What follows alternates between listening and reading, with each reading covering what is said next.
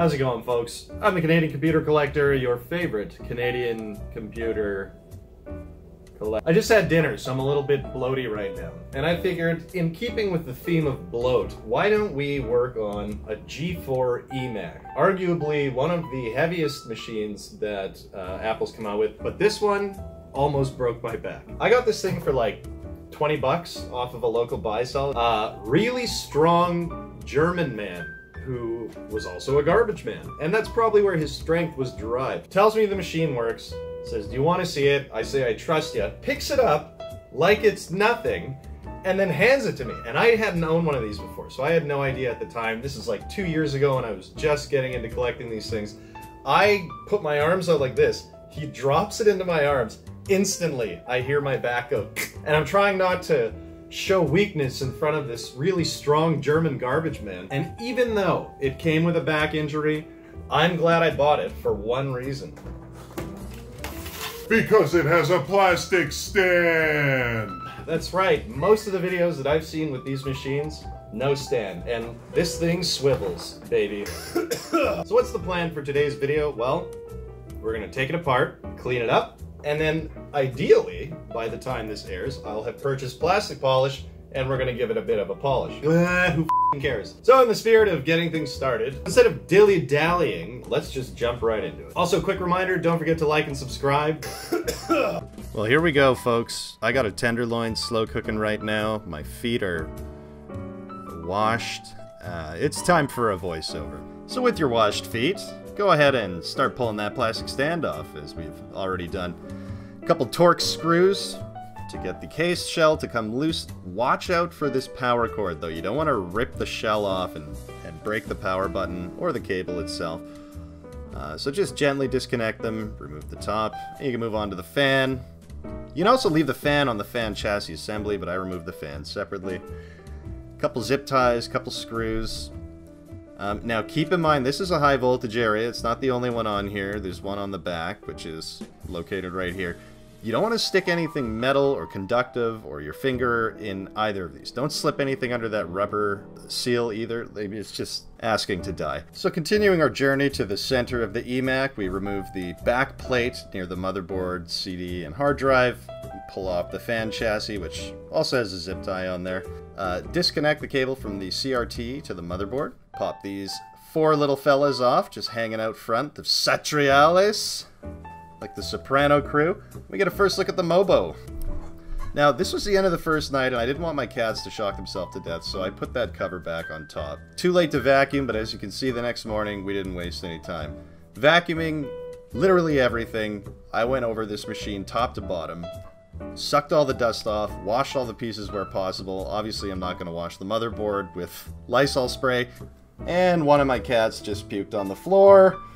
I have now cleaned it up, though, so we're back at it. Onto the fan. Fan's very dusty. There was dust on both sides of it. Sucked it all into the vacuum, and then took a little isopropyl alcohol to the blades and the frame itself, just to kind of really make it sparkle. Even though we'll never see it, at least we know there are many years of dust collection in its future. This little back plate, which the plastic stand screws onto, needed a little bit of cleaning, and actually some of the Lysol spray got stuck underneath, so I had to blow it out with an airbrush. Looking good, feeling good, wearing mice as a necklace. Who's this guy? Is he single? Haha! Time to suck some dust off the motherboard. And off of the heat fins. Actually, this whole motherboard assembly is really unusual. You can see here the hard drive is literally mounted at an angle over top of the motherboard. Then you have the heatsink, which pipes all of the heat into the fins at the back. You have an optical drive mounted underneath of it. And the weird thing is, if you take the optical drive out, you don't even mount it flush to the frame again. It's super strange. Anyway, it's time to ISO some thermal paste. And the thermal paste on this machine was rock hard. Like, it had basically turned into a plastic product at this point. I'm surprised I was able to clean it off of anything. The bottom of this heatsink had it real bad. It was kind of building little trenches inside everything. We managed to clean that off. The real pièce de résistance, though, is that heat pipe with the fins. You should see the thermal paste on that, and you will. So Nice dab of fresh stuff for the GPU. Chuck that clean heatsink back on, am I right? Little dab on the CPU, and oh wait, we forgot to clean the heatsink. Look at that. Oddly enough, 99% isopropyl alcohol can convert this plastic back into a liquid that we can wipe off with a paper towel. And you know what? Look how clean it is. That is satisfying. And I wasn't confident with how much thermal paste I put on the CPU after cleaning the heatsink, so it's almost a good thing that I did it in that order. Some people may disagree with how much I put on there. I know that's a hot point online. So hard drive caddy goes back in. So does the hard drive. It was fine. It's an 80 gig hard drive. Still works. I mean, I'm not going to be using this thing much, so I'm not putting a solid state in it. But once all that's together, we can plop it back on the rear of the case. Or the bottom, one might say. A couple screws go in. Actually, more than a couple. It's like 8 or 9 that hold the whole thing in place. There's just my favorite 4. Plug all the plugs back in. Soprano boys head back to Cetriales. Fan chassis goes back in. Oh wait, is it time to possibly put the fan back? Oh no, it's not. Now it's time to put the fan back in. Professional voiceover. So the screws go back into the rubber grommets, as well as the piece on the chassis that catches them, so you get a nice snug fit for that fan. I'd never really seen rubber grommets on a fan before, but looks like that's not the only place it exists. So this thing's gonna go for a soak in the tub. I'm not even gonna bother trying to vacuum that crap out. It needs to soak. I am worried about the power button though. So I really, really needed to let this thing dry. This is where the house fan comes in. And we wait. And we wait. And we encourage. And we emulate. Alright, time for some plastic polish on some of this clear plastic. Now, this piece had a lot of abuse over the years, so, you know, it came out alright. It didn't come out perfect, but there's a really nice angle right here. You can see how clean it finally started to look right after the polish. The bottom plate on the stand, same thing. You know, it was pretty dirty, not so bad as that other piece, but this one came out really nice and clean. Hooray for polish.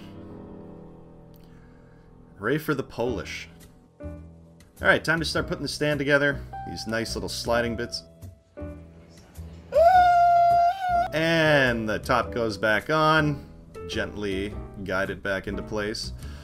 A little isopropyl alcohol on some of the stains and dirt, and in go the screws. And once the screws are in, time for a little bit more cleaning. There's always time to clean when you're working on projects with the Canadian... So bottom plate goes on, cat says hi, time to get the stand going. And by going, I mean up and down. Bottom plate goes into the little lug that holds it in place, and got a little bit of polish to put on the exterior. The polish didn't make a huge difference, I'll admit. You can still see a decent amount of the scratches in there. I probably need like a heavier polish in the future, but it did smooth out the surface, and you know what? It looks nice. From a distance, it looks great. Up close, you can still see some of the scratches. There's also some weird, like, ink or something at the bottom of the CD tray. You can't really see it on the door there, but that's what I'm getting off here. Time for a test boot.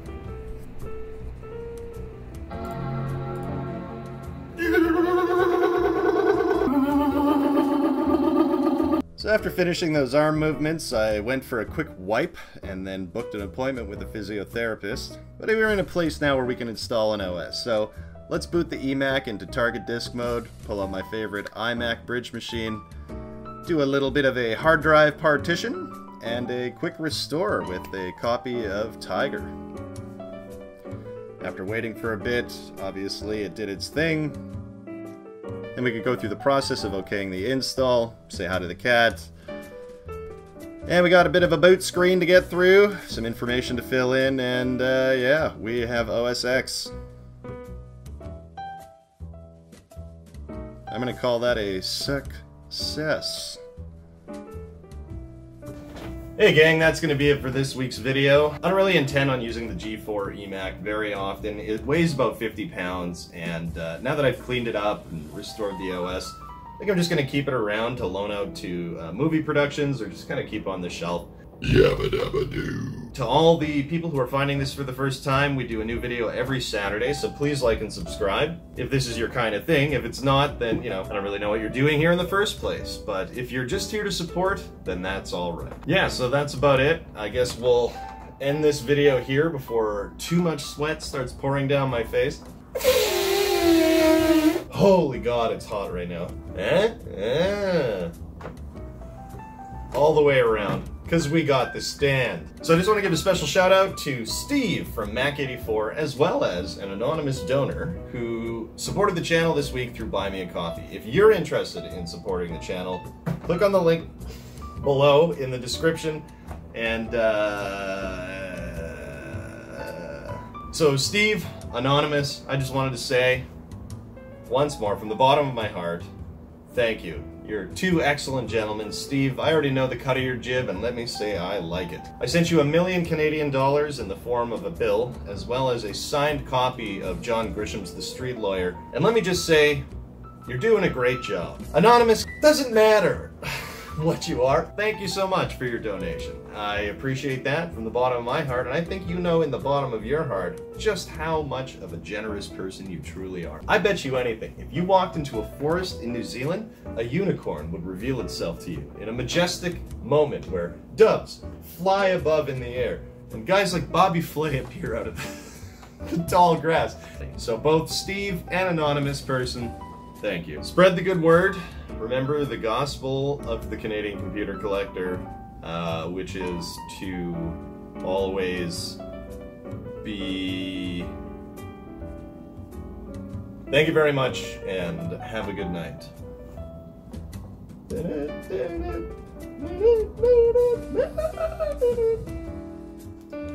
Holy shit.